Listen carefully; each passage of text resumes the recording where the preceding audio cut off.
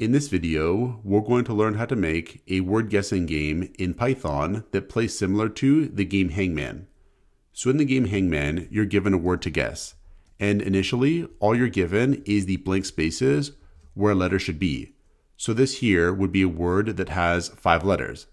And the player will have some limited number of attempts to correctly guess which letters are in the word. So initially, the player might have 7 attempts to correctly guess which letters are in the word. And let's say the player initially guesses that Y is in the word. If Y is in the word, the status of the word will be updated to show where Y occurs in the word. So let's say Y occurs here in the word. Then let's say the player guesses that Q is in the word, but Q is not in the word. In that case, they'll lose one of their attempts. Now, if they reach 0 attempts, they lose the game. But let's say that instead, the player keeps correctly guessing which letters are in the word. So for example, next they guess that S is in the word, and S is in the word here. Then they guess that U is in the word, and U is in the word here. Then they guess that P is in the word, and P is in the word here. And then finally, they guess that R is in the word, and R is in the word here. At this point, they've solved the problem. They have the word syrup, and they win the game. Let's implement this game in Python. So the first thing we'll do is create a function which returns a random word. Because we're going to be using randomization, we're going to import the random module. So here we'll have import random to import the random module. We'll call the function itself choose_word, and the function is going to return a word chosen at random from a list of potential words. So our list of potential words is going to be made up of, let's say, Python and coding, and let's say portfolio, and we'll have courses, and then we'll have, let's say, a couple more words. We'll have programming and code and data and Visual Studio. And so now we have enough words and our potential list of words. Now we could make this much bigger. We could even read words from a file to make it configurable, but we'll stick with this for now. And what we'll do is return a randomly chosen word from this list. To do this, we can use the choice function in the random module. So we'll have return random.choice, and we'll pass the list of words to the choice function. This function is going to randomly return a string from that list. We could then test this function out. So down here, we'll call chooseWord, and we'll output the string that's returned from this function with print the return value of choose_word. If we save this and try our program out, we'll get here the word visual. We'll try it again. We get Python. Try it again. We get code. So now we can randomly select a word for our game. Next, let's make a function which returns the string representation of the status of the word to be guessed. So for example, if the word to be guessed was, let's say, syrup, and the player guessed, let's say, R and U correctly, the status of the word should look something like this, where we have these underscore characters to represent letters that have yet to be guessed, and we have R and U, which have been guessed correctly. We'll call this function word status, and the function will accept as arguments the word to be guessed and a list of the correctly guessed letters. We'll call that parameter guessed_letters. And we'll build the string, we'll call it display, and initially it's going to be an empty string. And what we'll do is concatenate on either an underscore character or the correctly guessed letter. So we'll have here for each letter in the word to be guessed. If that letter is in the list of guessed letters, then we'll concatenate that letter to display with display plus equals that letter. Otherwise, we'll have else, and we'll concatenate the underscore character to display because this letter has yet to be guessed because it's not in the guessed letters list. Then when we're all done, we're going to return this string display. So let's test out this function.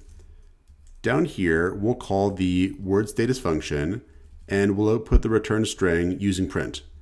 And we'll pass it, let's say, the string Python, and let's say our list of correctly guessed letters are Y, and let's say H. So if we save this program and try it out, we get here _y _h __. And that is the correct representation of the word to be guessed given the letters that have been correctly guessed so far. Next, let's make a function to play the game. We'll call this function word guessing game. And this function has no parameters. And the first thing we'll do is find the word to be guessed. We'll call this word the secret word with secret _ word is equal to, and we'll call the choose word function to randomly select that word. Then we'll keep track of the letters that have been guessed correctly so far with the variable guessed _ letters. And initially, this is going to be an empty list because no letters have been guessed correctly so far. We'll keep track of the attempts the player has remaining to correctly guess a letter with the variable attempts. And we'll initially give them, let's say, 7 attempts to correctly guess a letter. Then we'll output that they are playing the word guessing game with print, and we'll have word guessing game. Then we'll output a row of stars with print, and we'll just have a simple row of stars here. Then we'll output the status of the word to be guessed, which initially is going to be all _ characters, but that will at least tell the player how many letters are in the word total. So we'll have here print, and we'll have secret word : and then we'll call the word status function, and we'll pass it the secret word, as well as the now empty list of guessed letters. Then let's call this function so we can test how our game works so far. So down here, we'll call the word guessing game function. And if we save our program and try it out here, we'll get word guessing game and secret word, and then we get the underscores there. We'll try it again, and we can see by the number of underscores, it's a different secret word. So our game is working so far. Next, we'll make a loop which allows the player to continue making guesses so long as they still have attempts remaining. So we'll have while attempts is still greater than 0, the player can continue to make guesses. We'll use the input function to accept their guess. We'll have guess is equal to, and we'll call input, and we'll pass it the string guess a letter : to prompt them to enter the letter. The input function is going to return the string the user enters. We'll call the lower method on this string to return the string with any letters in the string made lowercase. We'll do this to standardize the case of the letters so that we compare a lowercase letter to lowercase letters in our words, rather than having a mixture of uppercase letters and lowercase letters. Now we'll store that letter into the variable guess, but the input function allows the user to enter in more than just one character, so they could enter in multiple characters. They could also enter in characters that are not letters. We'll check for that. We'll have here, if the length of the guess string doesn't equal 1, then they didn't enter in one character. Or not guess.isAlpha is true. So the isAlpha method is only going to return true if all the characters in the guess string are letters. So here we're saying if the length of the guess string is not 1, or if all the characters in the string are not letters, then we have invalid input because we need one letter.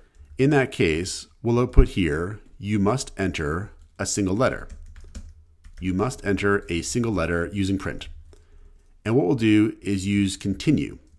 So here, if they enter in something that's not a letter, or they enter in more than one character, we're going to output this error message to make sure next time they only enter in a single letter. And what continue does is continue skips the remainder of the loop body and brings execution back to the loop condition here. So this is going to skip over the remainder of the loop body. Next, we'll also make sure the letter they've guessed is not already in the list of guessed letters because they can't guess the same letter twice. So we'll have here, if the guessed letter is already in the guessed letters list, then we'll also output an error message. we'll say print, and we'll have you already guessed that letter. And again, we'll use continue to skip over the remainder of the loop body. Now, if a new single letter was entered, we'll append that new guessed letter to the guessed letters list with guessed_letters.append the guess. Then we'll check if the guess is not in the secret word or if it is in the secret word. So we'll have if guess is not in the secret word. So in this case, they'll have lost an attempt. So we'll have attempts minus equal 1 to recognize this. Then we'll output the letter does not occur in the word. So we'll say print, and we'll have with an F string here, no letter, and then the guessed letter occurs in the word. And we'll output the number of attempts the player has remaining. So we'll have print, and again we'll have an F string, and we'll have you have this number of attempts remaining. Now, if the letter is in the word, then we'll count the number of occurrences of that letter using the count method. So we'll have here secret_word.count, and we'll pass guess. This is going to return the number of times the letter guess occurs in that word. And we'll store that into a variable called occurrences. And we'll output that to the player. We'll have print, and we'll say with an F string here, letter guess occurs occurrences times. So we'll tell them how many times that letter does occur in the word. Next, we can output the new current status of the word. So we'll have current_status is equal to, and we'll call the word status function, and we'll pass it the secret word as well as the new guessed letters list. This will give us the current status of the word to be guessed, and we can then output that with print, and we'll have secret word colon, and we'll output that new current status with current_status. Now, if there are no underscore characters remaining in that current status of the word, that means the player has guessed every letter in the word and they've won the game. So at that point, we're going to stop the game. So we'll have here, if the underscore character is not in the current status of the word to be guessed, then we'll output here, congratulations, you guessed the word, because they've won the game. Then we'll use break, where break is going to stop this loop entirely because we now want to finish the game. Now, if the loop finishes its execution because the player ran out of attempts, we'll check to see if the current status of the word does contain an underscore character. If that's the case, that means the player did not successfully guess all the letters in the word. And in that case, we'll output a bit of a failure message. We'll have if underscore is in the current status of the word, then we'll output using an F string, you ran out of attempts, and we'll tell them the word. So we'll say you ran out of attempts, and we'll say the word was, and we'll output the secret word here. And then I'll just fix one small bug up here. I should have a comma after courses here. So now if I save the program and we test it out, we have this secret word here. I'll try to guess the letter P, and we do have that P occurs one time. Then I'll try M, and we get that M occurs 2 times. Now I'll try to enter in something bad, like 12, which is not a letter. I'll enter in just 5, and we also get an error message. I'll try to enter in a letter that we've already entered, like for example M, and I get you already guessed that letter. Now I'll try to guess a incorrect letter, like Q, and we get here you have 6 attempts remaining. If I put in letters that don't make sense, like T, B, C, and maybe W, and maybe T, and L here, Eventually, I'm going to run out of attempts. So I'll try Z. Now it says you ran out of attempts. The word was programming. So it does appear to be working. We'll try to win the game now. We'll run it again. We'll enter in, let's say, P and R, and let's say O, T, F, L, and I, and we do win the game. So this is how we can build a word guessing game that's similar to Hangman in Python. Check out portfoliocourses.com, where we'll help you build a portfolio that will impress employers.